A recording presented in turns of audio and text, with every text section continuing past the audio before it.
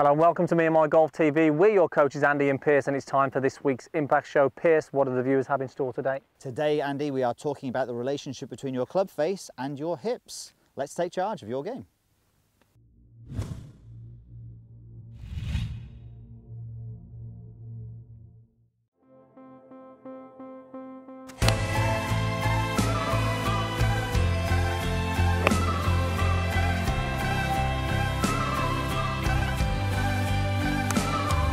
So thanks for joining us here on the beautiful 18th hole at the Ashbury in Shropshire, England. And we're answering more of your questions. Loads of great ones coming in, so make sure you get involved for next week. What are you struggling with? Post them down below and we'll choose one for next week. Now, we've got a question here from Aki508 saying, I'm quite static with my hip rotation when I strike the golf ball. Will a better hip rotation help me square the club face instead of slicing the shot? Pierce, let's explain what he's talking about there, the relationship basically between his hips and the golf ball. Very common question, isn't it? Yeah, people ask this a lot. So what Aki is saying is that when he is striking the golf ball, that his hips are pretty much coming back to the position where they started at setup, which is pretty much parallel to the target line. He's asking, should I get a little bit more of this in my swing, a little bit more hip rotation in order to help square the club face up? Okay, and again, this is a common one. We see that some of the best players in the world get these hips really clearing out the way, and he's asking if he clears these hips, will it help clear the face? Pierce, a couple of examples. Let's talk about actually how the hips influence the club face, because they've got a very important relationship, haven't they? They have, and it's interesting that you mentioned some of the better players, and sometimes it's good to mention the good players to actually get something that you can associate with and you can see. Jim Furyk, straightest hitter on tour pretty much for a number of years. When he strikes the golf ball, he has a massive amount of hip rotation. You know, ridiculous amount of hip rotation, more than I can physically get out.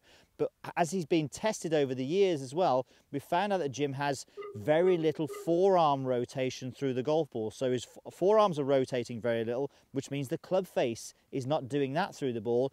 It's rotating very little. So what we're saying in that instance is a lot of hip rotation may actually feel as though the face can't close quick enough for some people. Okay, so the more we rotate the hips on the way through, the less, or the slower, should we say, the club face is rotating. This is why he's so straight, because that face is very stable through the shot. We see this with a lot of straight hitters.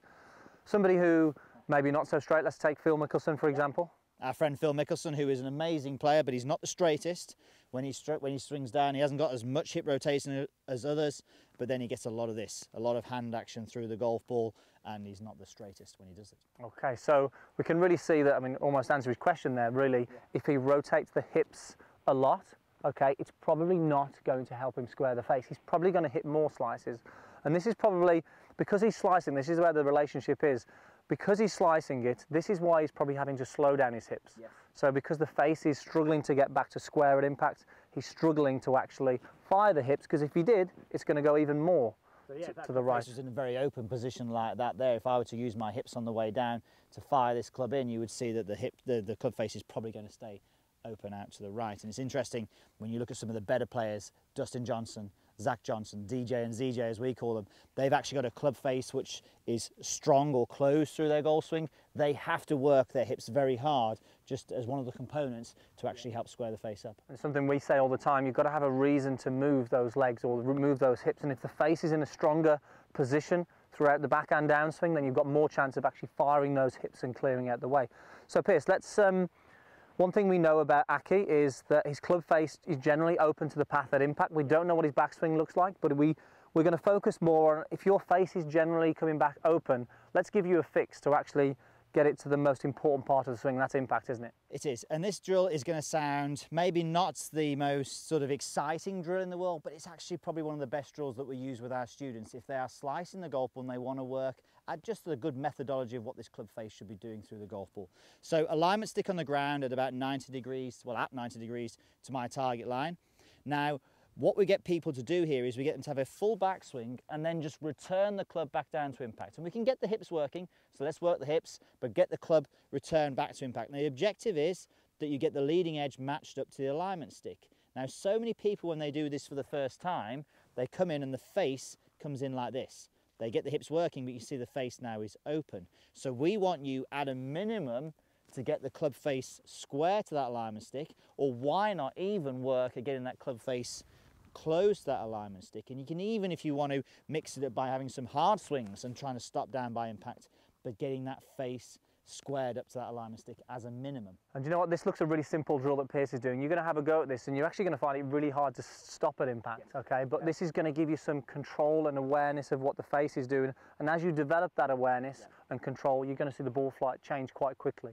So a few of those swings, then taking it to the shot, you're going to see some interesting results straight off, aren't you? Definitely, definitely. So if you're slicing the ball or even hooking the ball, you know, you need to understand how to control this, and this drill here, squaring it up, is really going to help you.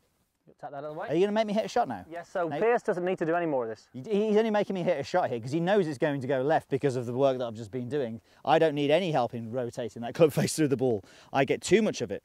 So expect a little All right, draw on this one. a little bit of a draw maybe. Let's see what happens. Oh, maybe I should do it a little bit more. Needs to work back. It needs to work back a little bit more to that flag. That's a pretty good shot, yeah. Birdie putt. So a really good drill there. Hope that answers your question. You've now got an understanding of how this and the club face sort of work together. But if you have a go at that, you're certainly going to get the ball flight changing. Hopefully then being able to fire the hips a little bit better through the golf ball as well. Post any questions, remember, for next week, and we'll choose one.